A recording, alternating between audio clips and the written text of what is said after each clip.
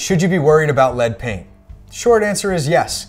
If the property was built in or before 1978, there's a chance that there's lead paint there. Lead paint can be an issue, especially in young children, when ingested.